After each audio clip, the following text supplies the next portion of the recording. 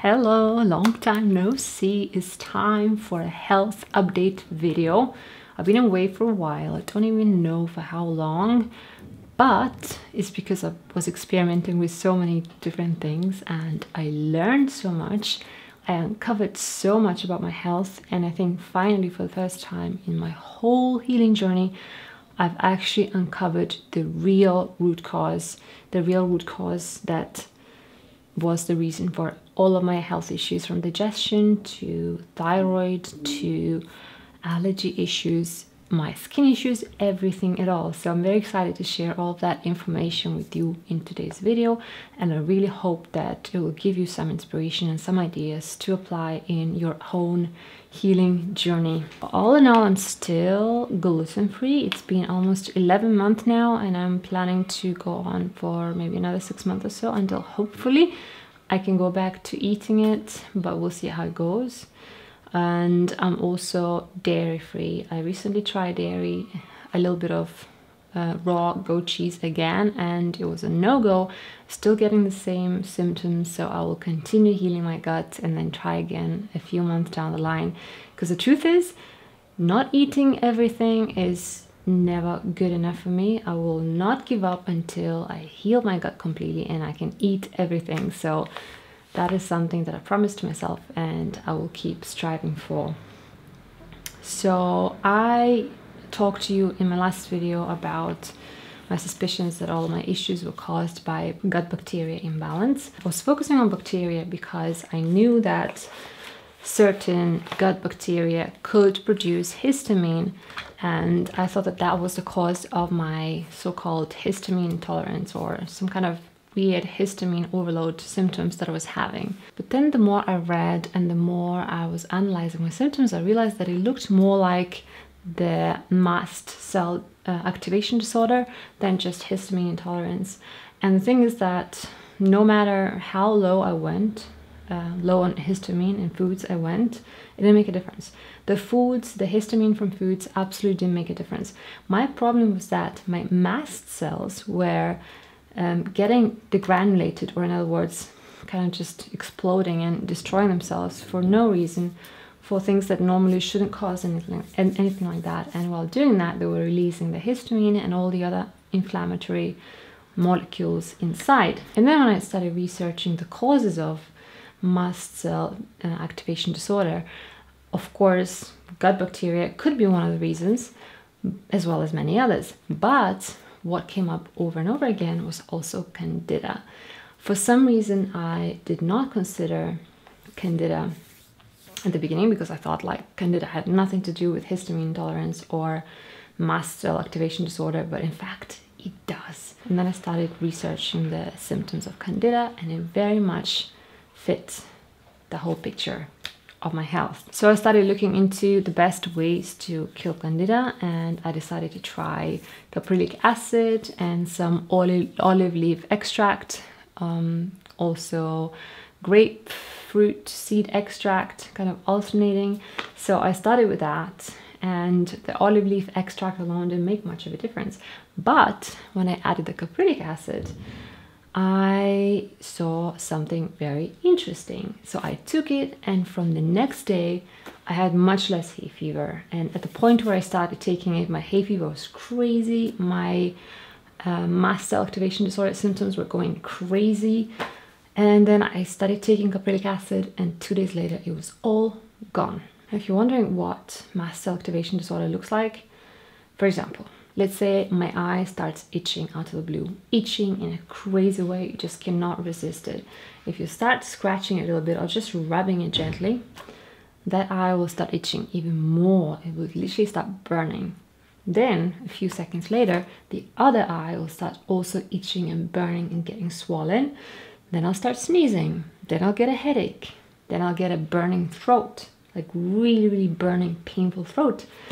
And then very likely I'll start getting stomachache, and then very likely I'll have runny stools as well. So it's a kind of systemic reaction to some kind of irritant or something that shouldn't really cause this reaction, because it's just a gentle rubbing of my eye. And that alone was enough to cause this massive all body experience. After I started taking caprylic acid, all these symptoms completely disappeared for 1 week. So that kind of signaled to me that I was definitely on the right track, because clearly Candida was very much involved in what was happening with me.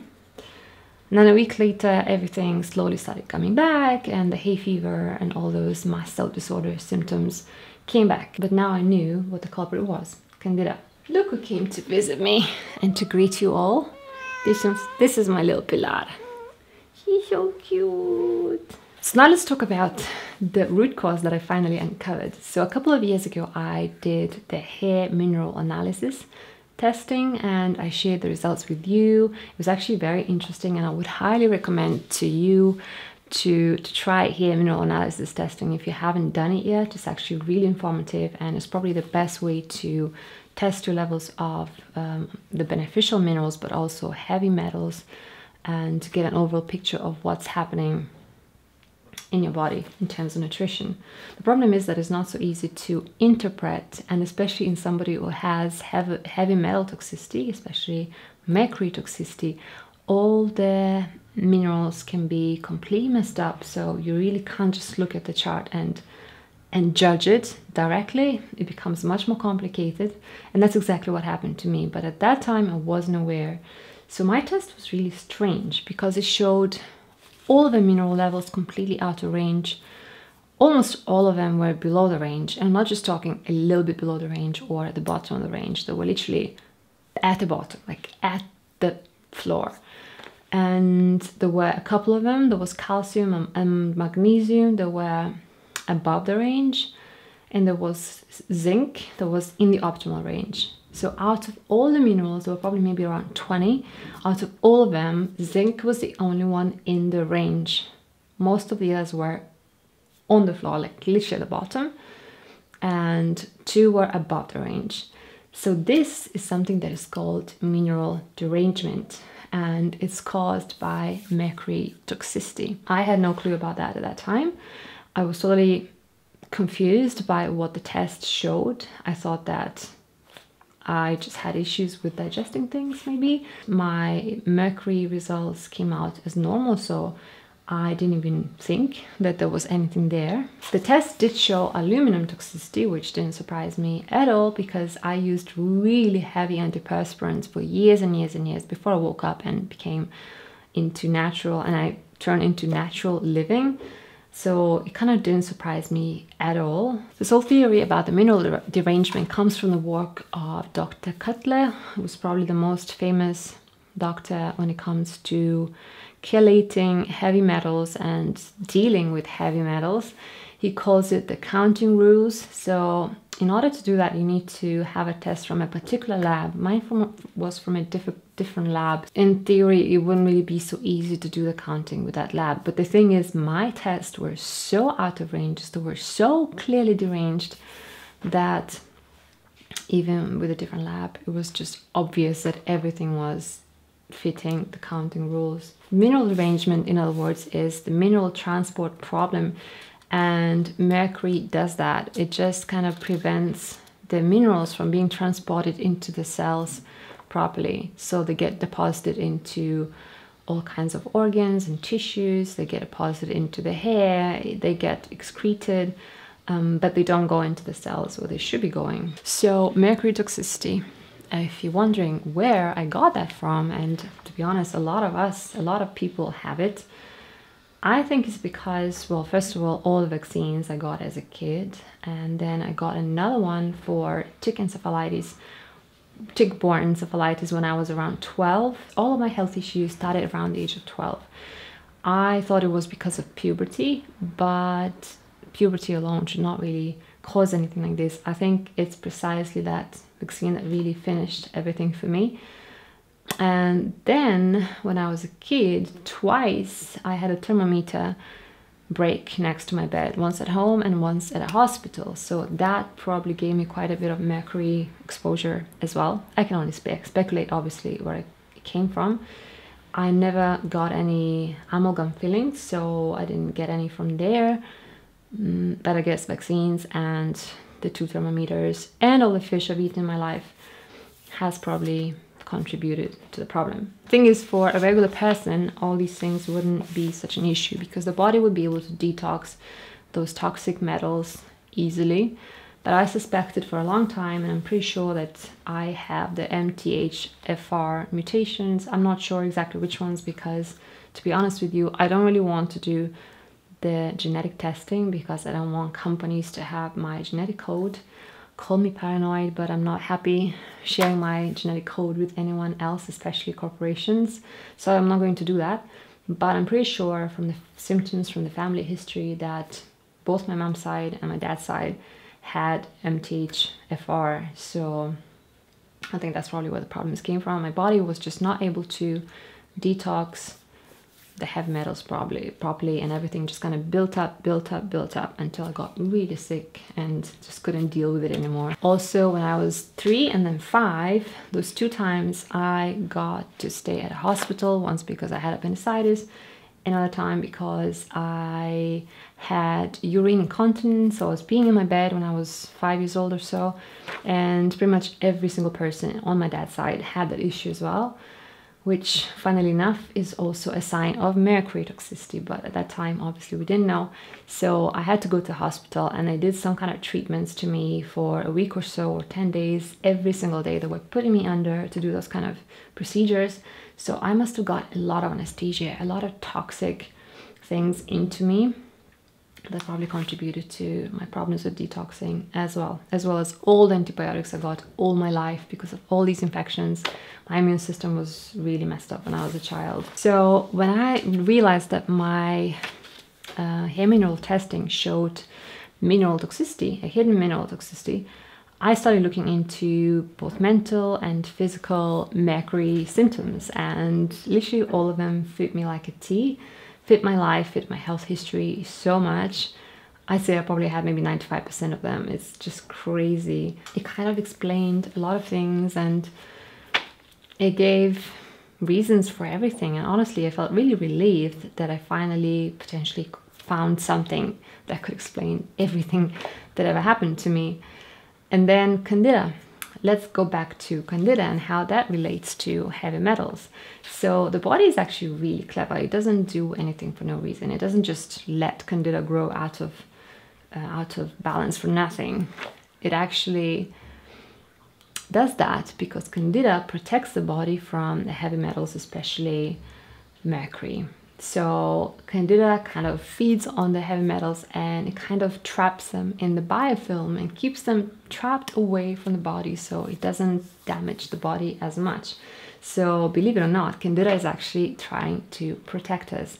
And when we try to kill the Candida, we actually release those heavy metals, and then we might lose the symptoms of Candida for a bit while we're doing the treatment. But we get all the symptoms of the heavy metal toxicity instead, which are very likely to be worse.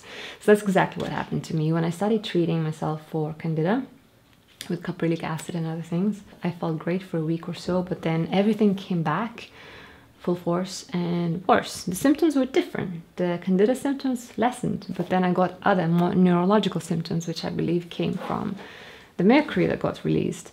So it's kind of, you just really can't win in this case. And the only way to win is to cleanse those heavy metals. And so that became my next focus. So Leonardo woke up from his nap way too early. I thought I would manage to film the video and edit it, but he woke up. So you'll have to be here with us until the end. He's 14 months now, guys. Look how big he is. He's such a good boy. Hey, what's that? There's a camera.